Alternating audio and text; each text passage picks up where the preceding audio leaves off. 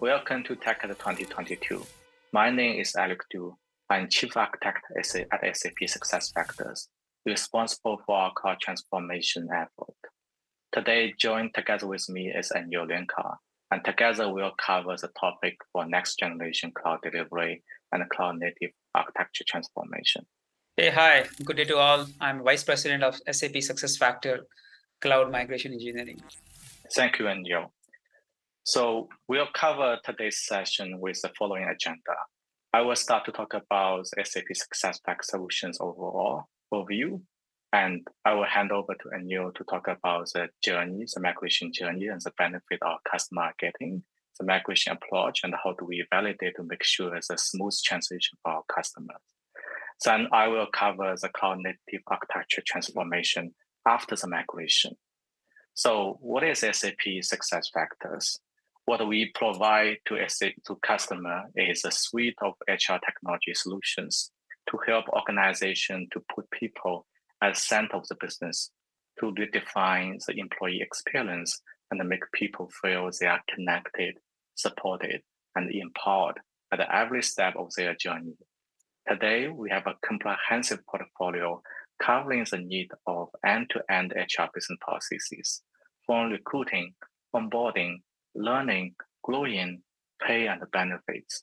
Our solution supports thousands of customers, hundreds of millions of users globally, with localized support in over 100 countries globally, and there are over 300 ecosystem apps available in SAP Store to allow our customers and partners to extend our solutions. In addition, we help organizations to prepare the need for the future workforce by listening to their employees' needs and providing the necessary tools for them to be successful and make real business impact. We are working on a very exciting new features, like wholesale model to unleash employee preference and possibilities, opportunity marketplace to fuel ongoing learning and growth, and dynamic teams to enhance organizational agility. Together, we have evolved the HR technology to a new category, which we call the human experience management. To innovate fast and provide the best experience for our customers with improved performance and resiliency, we have been embarking on a journey to the cloud in the past 2 years. Now, let me hand over to Anil Lenka, who leads our cloud migration engineering team, to talk about the cloud migration journey. Thanks, Eric. So in the next few slides, I'm going to take you on a journey about the SAP hyperscaler cloud journey and how the business benefits and migration methodology. Though this SAP Next Gen Cloud Delivery Program, we aim to keep our promises of delivery, operational efficiency, application stability, and availability by modernizing and standardizing our infrastructure. This will be achieved by transforming our cloud on a state-of-the-art hyperscaler offering, which include Microsoft Azure, Google Cloud Platform, as well as SAP Cloud Infrastructure offering. Today, the HSM infrastructure footprint is complex. We have 36 data centers across 6 infrastructure solutions. As part of this cloud transformation program, we are consolidating the 36 data center into 13 regions and 6 infrastructure solution down to 3. These 13 physical data centers will include all environments, preview, sales demo, and production. We'll be leveraging Microsoft Azure and Google Platform along with SAP Converged Cloud Infrastructure Solution. This forms 2+1 strategy, and all customers of SAP SuccessFactors will have a dynamic future-proof cloud infrastructure. Now, let me talk about customer benefits. The primary aim to help SAP customer all size and all industry to run their business by transitioning to hyperscaler. We are providing state-of-the-art infrastructure leading to an improved experience, faster innovation, and greater stability. We choose our cloud partner as they are dominant player in infrastructure service provider. Their strength and commitment is to provide the guaranteed business infrastructure and continuous innovation for many years to come. This next generation environment will enable SAP to facilitate changes such as elasticity capacity, future minimize downtime for infrastructure maintenance. Alongside these infrastructure changes, we have been investing heavily to redesign and modernize our application. In doing so, we are breaking our monolith code into microservices-based architecture. This will make our solution more performant and easier to maintain in new environment. Though this program, SAP aims to provide greater innovation and more frequently, other potential outcome of this investment will include investment in higher SLA and resiliency. So together with this hyperscaler and global network data centers, SAP will ensure compliance with all country-specific law around data privacy and data residency. Overall, this next-gen cloud infra transformation is a win-win for SAP and the customers. Now, let me walk you through the migration approach and validation for this transformation. For our customer transition, we are looking at an approach similar to disaster recovery cutover process to a new hyperscaler infrastructure. As outlined in this slide, this is an adoption phase 1, which will start a replication to next generation infrastructure from existing landscape. This phase is conducted per data center and customer will not be impacted by any activity during this replication process. In adoption phase 2 is a cutover from legacy data center to this next generation landscape. And during this time, a final replication will take place. This is followed by SAP internal validation in a target environment. This is a seamless cutover similar to our biannual application release. Given the sensitive nature of HR process and data, we highly recommend our customer to complete their own post-transition task. Cutovers are expected to take place in extended maintenance window, anywhere from 24 to 36 hours, and is well coordinated with our customer in advance. The final phase is a DNS cutover, and the normal operation will begin with the next generation landscape, followed by SuccessFactors will begin decommissioning process for the legacy data center. Net, customer's standalone standpoint, no change and streamlined transition. After cutover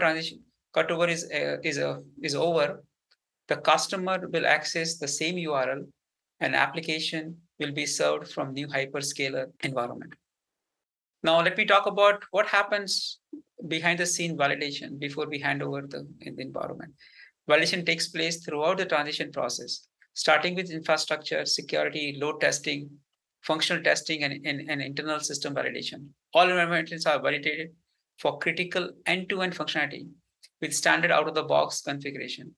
Integration testing is done for all integration offered by SuccessFactors, for example, API, BTP, CPI, Boomi.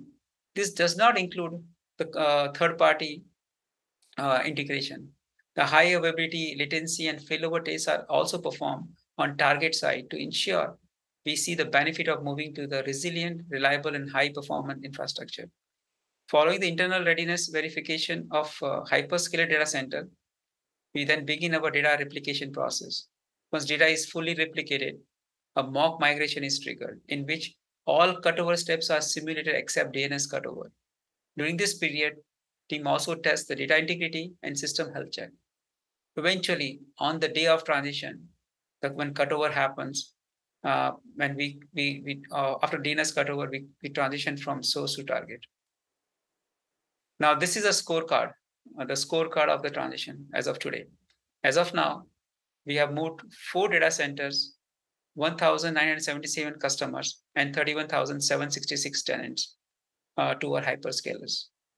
If you see from the slide, this slide talks about the number of customer, number of tenants, and data size per data center. As of now, we have moved Toronto, Sydney, Singapore, and Sao Paulo, and Ashburn, Amsterdam, Roth, Shanghai, and followed by Chandler is in progress. Now I hand over to Eric, and he will walk us through the architectural transformation. Thank you, Daniel. As we complete the migration, we're getting into the architecture transformation.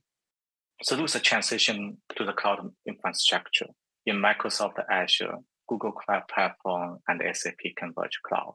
In this journey, we have received tremendous feedback, positive feedback, and improved experience from our customers.